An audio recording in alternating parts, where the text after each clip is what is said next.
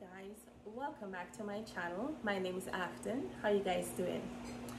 Well, this month is Autism Awareness Month, and I'm an autism mom because I have a 5-year-old son that is autistic. At the moment he doesn't really talk, but I'm praying that by next year he's going to start talking because of the speech therapy he does and the work I'm doing with him at home as well, and with prayers as well. I'm hoping he's gonna start talking by next year, because most kids who are autism, they start talking at a very late age, and I'm hoping that he start talking at 7 years old. With prayers, I hope that's possible. But in this video, I'll be going to a autism awareness seminar right in Guyana here. So I'm going to just show you guys a little clip of this the autism awareness seminar that I attended. So I hope you guys are going to enjoy watching my video. Aiden, give my video a thumbs up, and if you're new to my channel, please subscribe, alright, and share my video as well. I would really appreciate it. And I also want to ask you guys to please watch my ads in my video. Thank you very much. So I hope you guys enjoy this autism awareness seminar. Alright, so enjoy.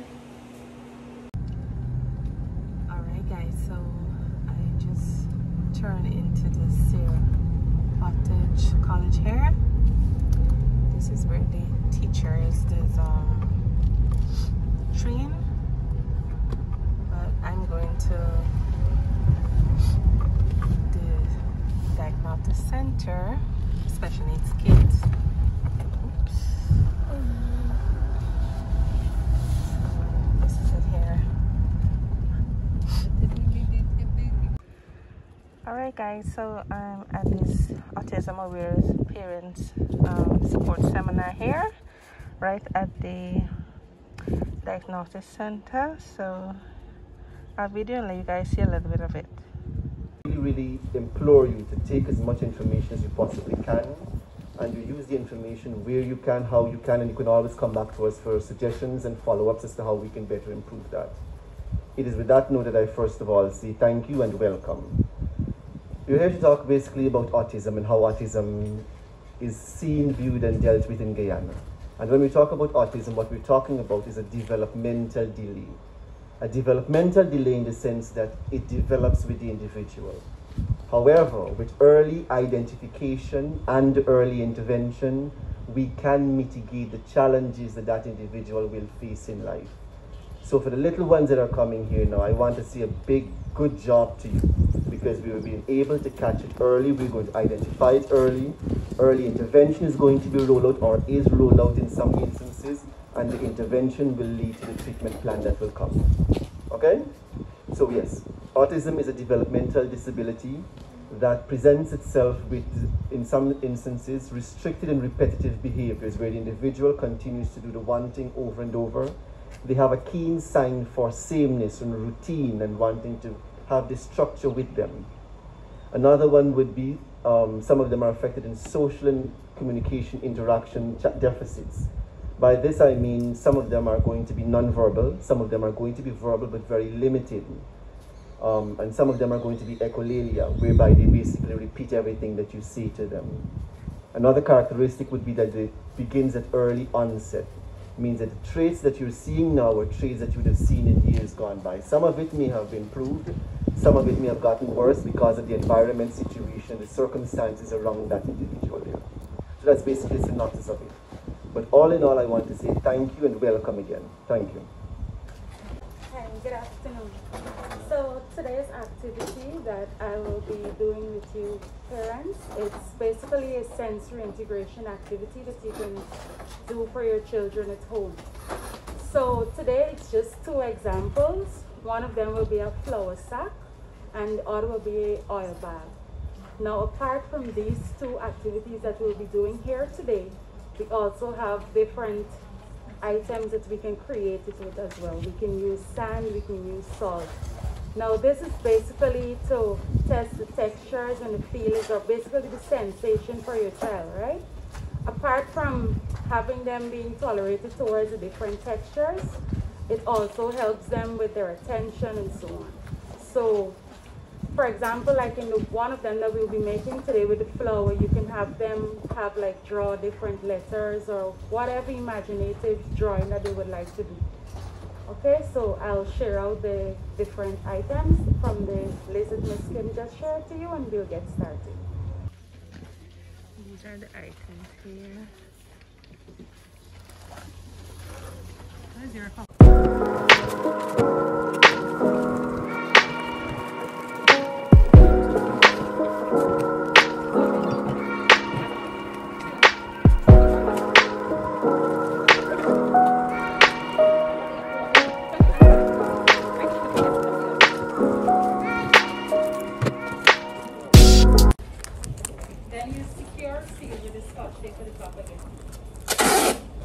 So now that we're finished securing the top, this is what your oil bag is supposed to look like, right? So the aim of this activity, now when we rest it on the table, you'll be seeing the coloring, and you will have your child try his best or her best to touch the oil dots, right? So with this activity here, it can basically help to increase attention. And because of the texture with oil in the Ziploc bag, some of the kids might be attracted to it. Right? Oh, so this is just one of the activities, and we call this an oil bag. Okay. Alright? So you can use various colors of oil in your bags as well. So you guys can create this activity.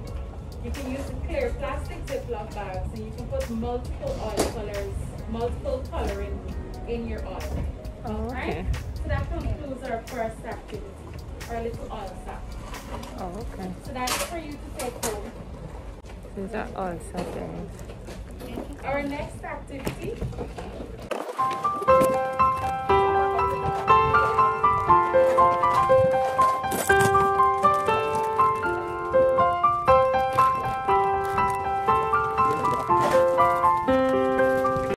Flower in the Ziploc bag. Flower with the fingers, or if it starts with, let's say, N, you can have them right here at the end, or they can draw a smiley face and so on. Right? So you can use the bigger Ziploc bag to get an even wider space for them to draw their activity. You can also do handprints or palmprints, as you would call them. And this is another sensory activity for the texture of the sand in your hands. This flower, sorry. So we can also use rice, or we can have a color rice. So that concludes the little icebreaker activity on sensory integration for our Oh, okay. My task this afternoon is to share with you on supporting children with autism. It's good to see that you are in attendance here. It gives an indication that you are showing interest in your child. As parents, you are the real champions of autism acceptance, not merely awareness, but acceptance. And I know it can be challenging, and hearing your child has a medical condition is never easy, no matter what the diagnosis is. An autism diagnosis can be shocking or frightening to any parent, and it can cause significant social, communication, and behavioral challenges. But you are in the place to help your child thrive and to provide them with the love and support that they need. Before I get into it, I'd like you to note a few things. Your child is unique, and you are your child's first advocate, or the voice of your child.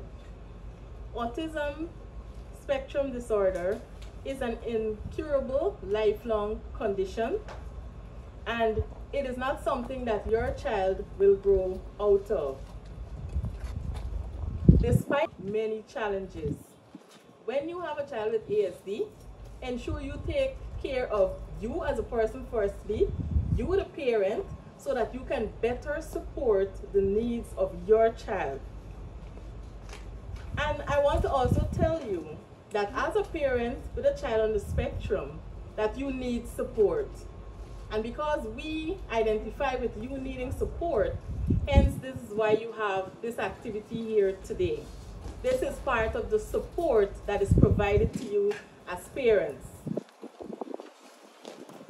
It's not easy supporting your child on the spectrum, but there are some helpful tips which can help your child to thrive. Firstly, providing structure and safety for that child. Discovering ways to connect with your child also. Creating what we can call a parent-child plan. That shows involvement of not only your child and what they have to do, but also you as the parent being integrally involved. In addition, sharing the load. We don't have to bear everything on our own. We share the load, find support, and we collaborate with others as well. So those are what can happen in supporting your child on the spectrum. Firstly, I want to tell you that you should be consistent. You should maintain schedule. You should create a safe area within your home. And you should reward any acceptable behavior that you notice with your child. So how do you provide this structure in consistency? You have to create consistency in your home or in your child's home environment, because that's the best way to reinforce learning. And children know when you are consistent. And as parents, you must be consistent. Being aware of what, for example, your child's teachers are doing, or when they come for therapy here, being aware of what the therapist is doing will help you to provide the continuity within the home. So I told you about scheduling. Children with ASD tend to do best when they have a highly structured schedule or routine. And this can be a daily task. Routine that they must follow at a certain time, activities that they must be doing at a certain time. And if you set up that schedule for your child, for example, with regular times for waking, perhaps 6:30 every morning, times for meals and bath and play and school and bedtime, that's the scheduling. You can find cues. You can determine what's behind the tantrum, plan family time or ways to have fun, and be aware of your child's sensitivities. Let me give you some other insights. Now, you can communicate with your child by looking at them, or by the tone of your voice or your body language, and even with the way you touch your child. You can use those non-verbal cues. Pay attention to the kinds of sounds they make, their facial expressions, and the gestures they use when they're tired or hungry or when they want something. And as for the tantrums, when children with ASD act out, it's often because you're not picking up on their non-verbal cues that they're communicating with you. Like throwing a tantrum is their way of communicating their frustration or them wanting to get your attention. And I told you that you must carve out that family time to have fun. We all need that social aspect in our life, and we know that the struggle here is also with social interaction. But you must schedule that playtime, and it'll be more effective when your child is most alert and awake. Because parents and children, even though they're on the spectrum, can have fun together. Think about the things that would make them smile or laugh, and incorporate those things into fun time or family time, or to parent and child time or parents and child time. I mentioned before that creating a parent-child plan can work. This is no fancy plan, but it would involve the scheduling that you're doing, the structure that you're going to set up. Or if you've already set up that structure, what you're actually going to do during that time. And it can be simple things that you would be engaged with, but it's not just a parent plan. It's not just a plan for the child, mere scheduling, but it's involvement of parent and the child. And an effective plan would be able to build on the interests of your child. So you have to know what they're interested in and use those. Because if they're interested in it, it means that they'll be paying attention, that they'll be willing to do it, wanting to participate. That autism doesn't come with a manual, but it comes with a parent who never gives up. I'll say it again. That autism doesn't come with a manual, but it comes with a parent who never gives up. And your evidence here today that you're not about to give up on your child because you made the time here today to come and to participate. And it gives an indication that you are showing interest in your child and you want the future of your child to be positive.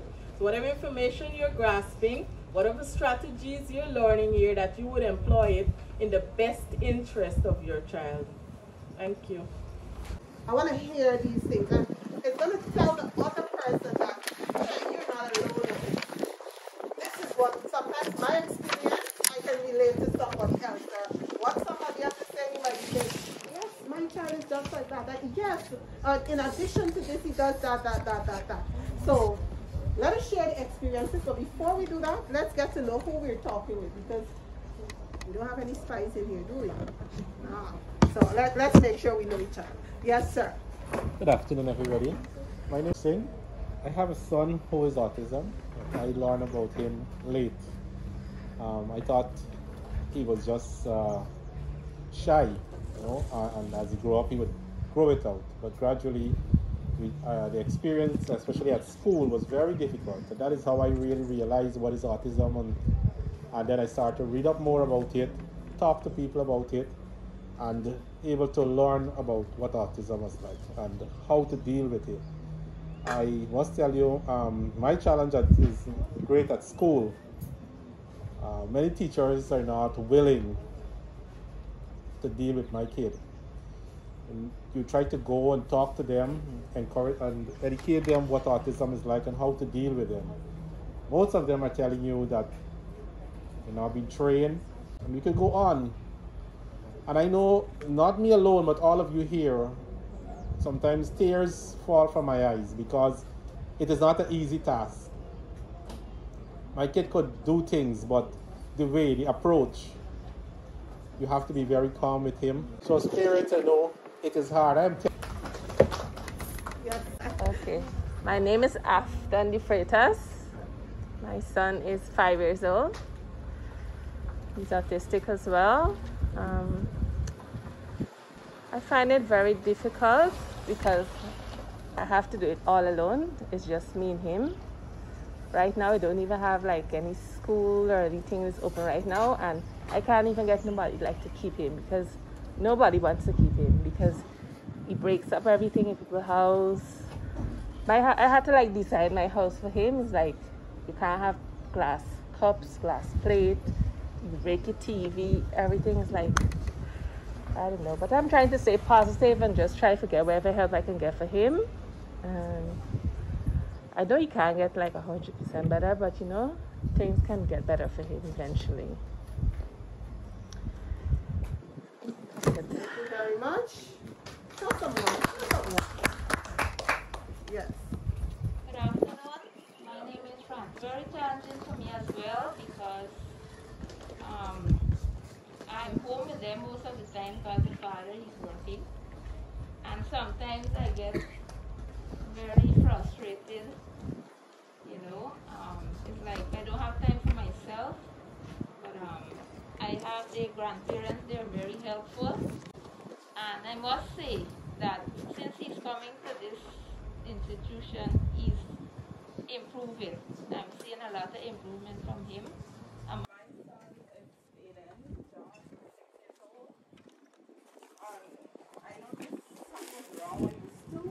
And I've been trying to get since then with no help.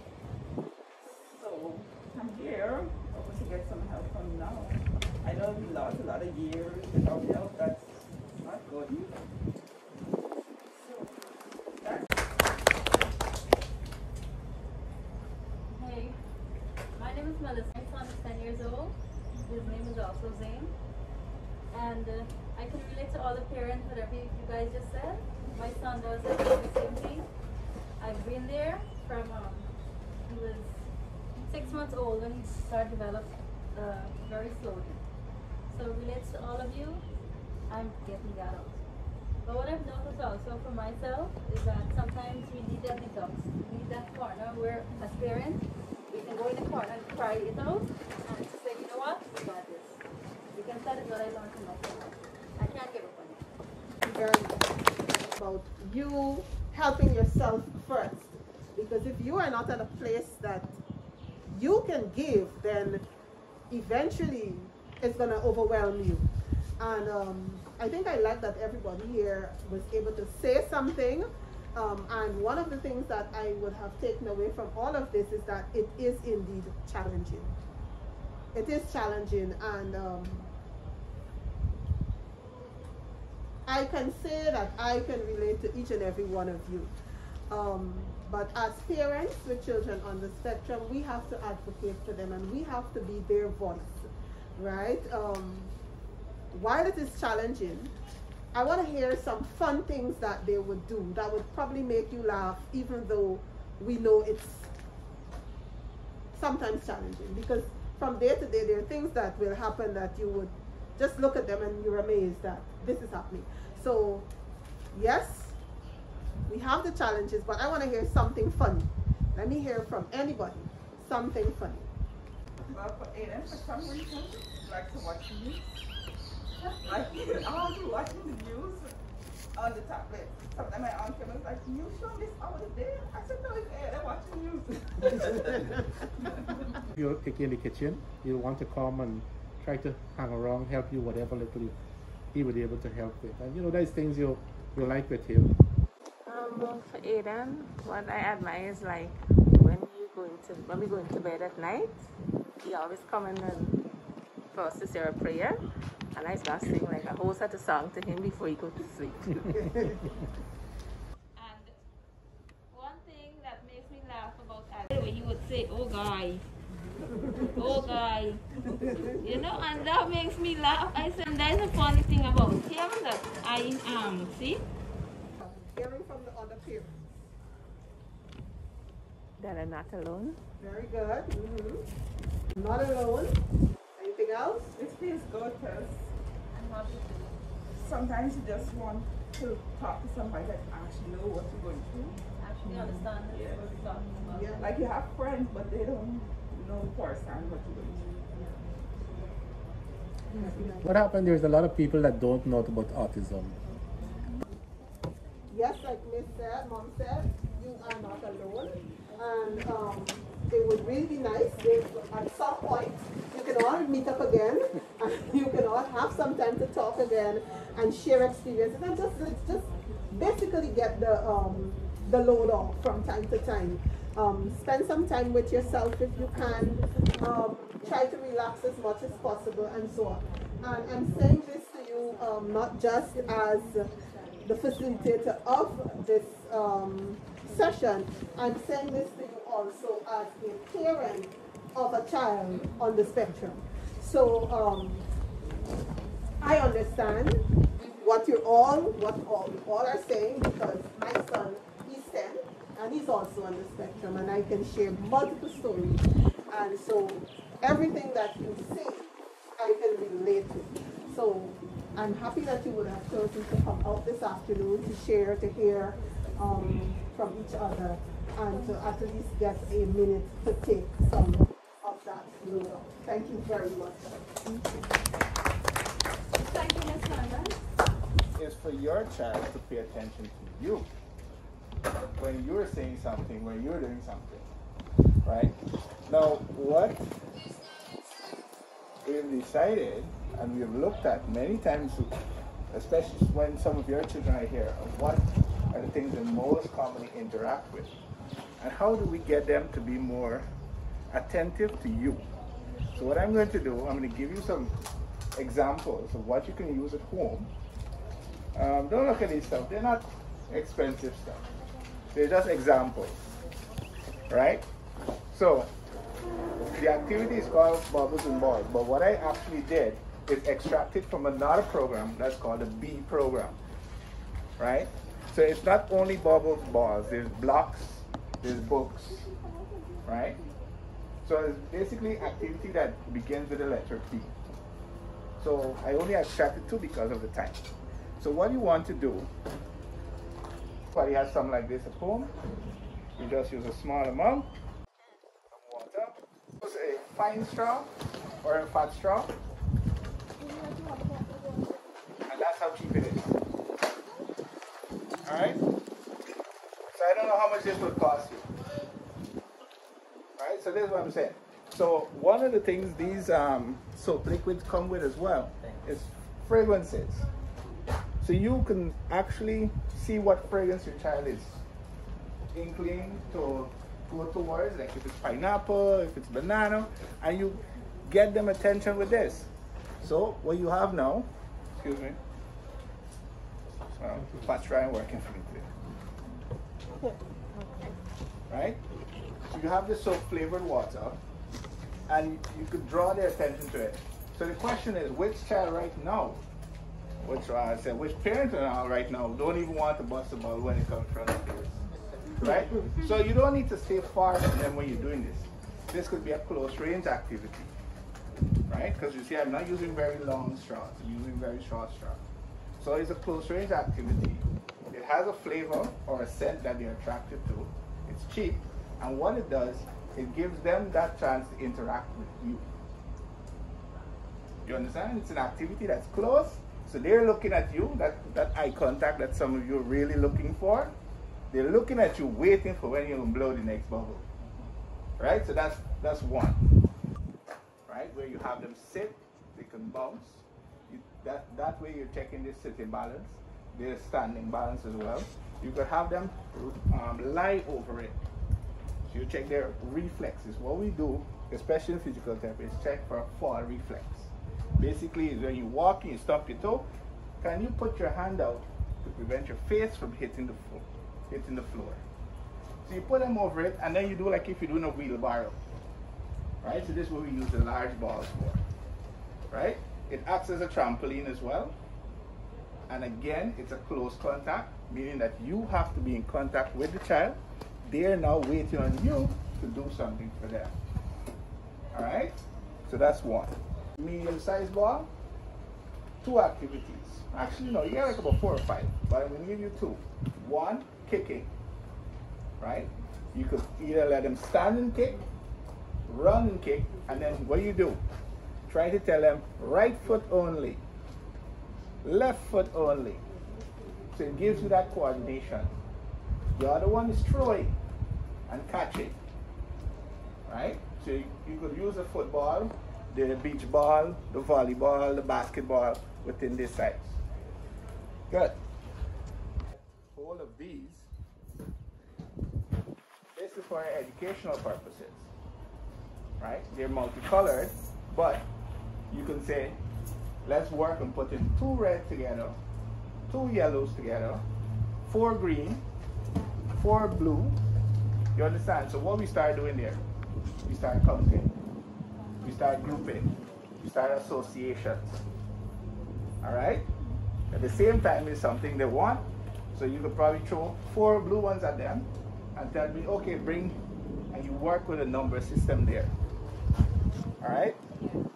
But this is what I'm saying, that there are activities that's called close contact between you and your child, and you could use simple household items.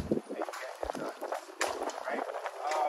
What I try to tell people is don't go look for the most expensive things, because the simple and cheapest things is what will actually get that activity done. And what you want is close contact with your child and they give you that response. Ms. Deborah London and myself will be doing a very short but interesting presentation on understanding the This presentation will entail understanding autism in children, a brief introduction to behavioral therapy, bringing it together, how to use this information at home, and of course, questions and answers. Firstly, understanding autism. What is autism? Autism spectrum disorder, commonly known as ASD, affects how people communicate and interact with others. It affects how they make sense of the world. Now, some persons on the spectrum is not going to get excited when they see fireworks, or get excited for a family outing or a family trip, or even react to something the way you want them to react to it. Autism is a developmental condition that is typically lifelong. As a person with autism grows, with early intervention and behavioral therapy if necessary, they will learn coping methods. They will not grow out of autism. People with ASD experience difficulties with communication, social interaction, and restrictive repetitive interests and behaviors. These are often accompanied by sensory issues such as oversensitivity or undersensitivity to sound, smell, and touch. Autism spectrum disorder is different in every person. I may have a child on the spectrum, and you may have a child on the spectrum. Both of them are sensitive to sound. But when my child hears loud noises, he bangs his head on the wall and bites his arm. But when your child hears loud noises, she just covers her ears and stems or screams or whatever. They're both on the spectrum, but yet still they're different individuals. Persons on the spectrum may have language delay. Some of them may have selective language, and some of them may be mute. With early intervention, the one with selective language can access speech therapy, and the ones that are mute can be taught how to communicate using text. That is, using text. Picture exchange communication system. Some persons on the spectrum engages in stereotypes, repetitive motor movement, that is flapping of the hand or lining things up in order. And for speech, some of them have echolalia, that is repeating everything that they do. Difficulty in social and communication interaction. They will be standing right in, calling them, hearing, but they're not answering. You may not be able to carry on a simple conversation with them. Now, basically, all of what Mrs. say comes down to how we deal or cope with our child at home. I know Miss would have said behavioral therapy. That's, it's a big word, but it just basically means what you do with them to help them to get along. Many times children would react to the way you react, and so if they do something and you scream, they may throw the tantrum. If they want something and you don't give it to them, they may throw the tantrum. But then you give it to them and then they stop. And then that's the behavior they're learning. That if I want something, I scream, Mommy's going to give it to me, I'm going to stop. So every time I want something, I scream, Mommy gives it to me, I stop. And I like to tell parents, in that way, they're conditioning you instead of you condition them. So yes, they look to see the weakest link. And unfortunately for us, sometimes we are the weakest link, right, in the chain. So how do we flip the switch? Now, one of the things that psychologists realize that works is what we call applied behavioral therapy, or applied behavioral analysis of children. Now, we have many examples, but I'm just going to break it down. This should have been a PowerPoint, right? Your child comes to you, he's hungry, he wants something to eat. But he doesn't want for snack. And you know that it's long past the time that they would have had something solid. So you don't want to give them the snack. But what happens? I want snack. I must get snack. I scream for snack. Mommy has a million things to do. But look, before you say I kill you in here, so today, look, come collect this thing. Yeah. Problem solved. Right? So, one of the things we need to do for them is to start in the negotiation process. Okay, you want the snack, but first, you must eat some of this. So let's see. Eat some, and I have the snack like this, right? You want the tablet, you do something. Earlier, Miss spoke about rewarding good behaviors. And so we learn how to reward their good behavior. We learn how to, Miss Kimberly, it's not going to go, so you don't have to run. It's all right. You don't have to run, right? We learn how to reward the positive behavior and identify the problem behavior that we don't want. And so we learn to bring it around. And it is not too late. Your child can be 2 or your child can be 10, and in Miss Sarah's case, your child can be 15. But we can still try some of these things, right? Let them know. If you do this, you're going to get that. Because you didn't do this, I am removing, many of them like the tablet, right? God, and they're going to scream, and they're going to scream, and they're going to scream. But you're going to say to them, I'm keeping this until you stop screaming. You stop screaming, okay? Come, let's sit. Right? So you're taking back that little control that you should have had. Right, Mommy? Right, Mommy? Because Daddy will say, you better stop screaming. And he knows, look, I better not act that like that. Daddy's going to get me. Right? But with Mommy, sometimes you say, why are you screaming? Stop screaming. Ah, stop screaming. I said to stop screaming. I said to stop screaming. And it's no help. And sometimes you have to call Daddy. But we don't want that. We want you to have that control whether Daddy is there or not. Right? And don't grow soft. Right? It's okay to love them. We have to love them. Right? Because they need more love than the typical child. Right? They do not understand that some of the things that they're doing, they shouldn't be doing. Right? So we have to love them. But in loving them, we also have to show them or make them understand that the behavior, we love you, but not this particular behavior. Right? I love you, but I don't love this behavior. Right?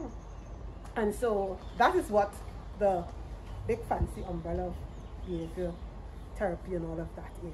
It is developing in your child coping skills and developing in yourself the understanding that you are the one who will change the behavior for the better.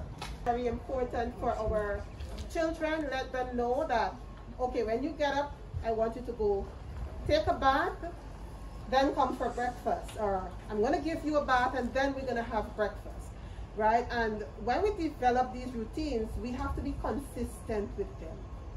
Not today, we're going to take the bath and then you come for breakfast. And tomorrow, you're going to sit on the tablet and then you're going to take the breakfast and then you're going to go outside and run and then you're going to go for the bath. Because there will come a time when that child gets up and doesn't feel like doing what you want them to do.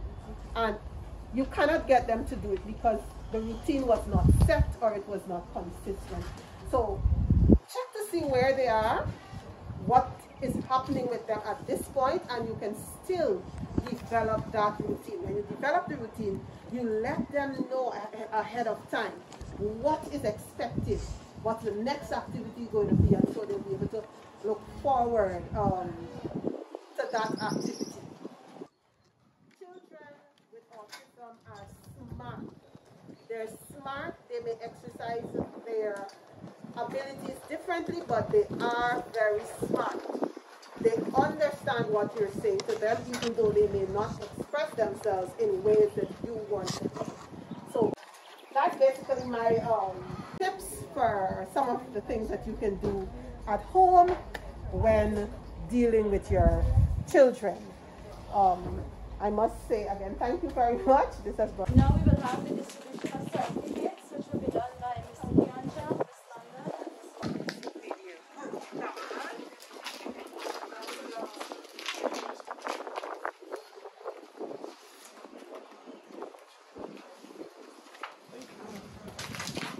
Rochelle Edward.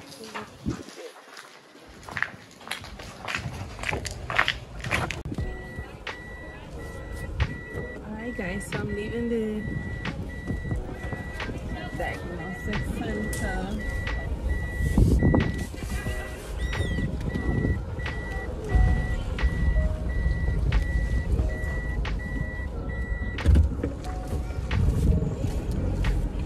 Yeah, I'm leaving now guys. The seminar just finished.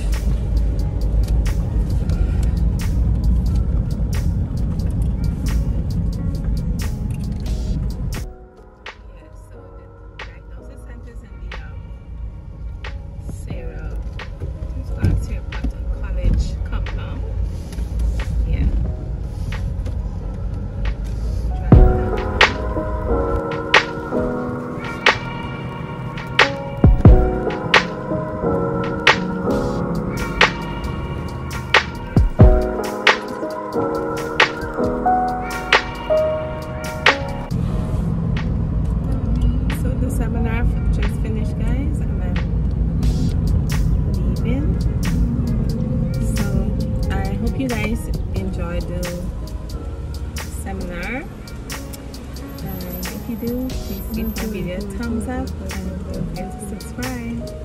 Alright, so if anyone have kids with autism, I hope this information helped you guys out a lot, right? Alright, so see you guys in the next video. Bye.